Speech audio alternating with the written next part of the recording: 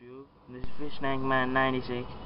Just showing you an update on I'm making a new section known as Species Saturday, but Dustin actually has a Sunday.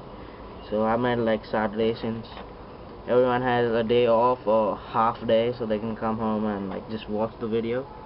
So today the species is black neon tetras. They're native to Paraguay Basin in South Brazil, and they're very fast swimmer. The black neon tetras, they just love a soft acidic water which should be kept clean most of the times, like you can say every time. The tank should be with live plants, a dark substrate, but I don't know, I just got this, so but they're still showing their colors, and they should be kept in groups of 4 to 6, but I got around 7 over here. I don't know if you can count them. They're around 7, and they're top level dwellers, so they can be kept with corridors or anything because they don't pick up food from the bottom. But here they're just chilling out at the ending near the rock plants and all the fish are dancing up and down. So they're breeding.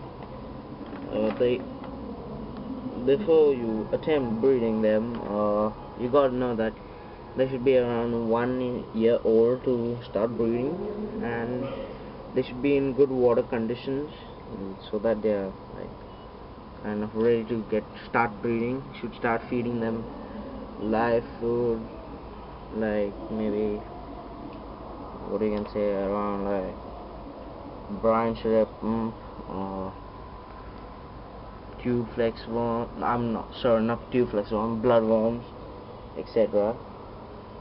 Basically they are egg scatterer and they lay their eggs on plants, etc.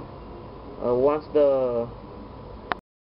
and they can be known on their body shape, the females are much more deeper and all that, and they have a slightly fatter stomach than the males, and they will also grow a bit larger than the males, although they are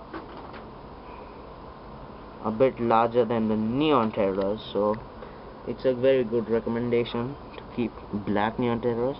Actually I had neon tetras, but I had in another tank and the filter was too powerful, so they got stuck into all the cavities over there, so they had a very dreadful death. And that's all for today. I think it's around 3 to 4 minutes. Yeah, bye bye.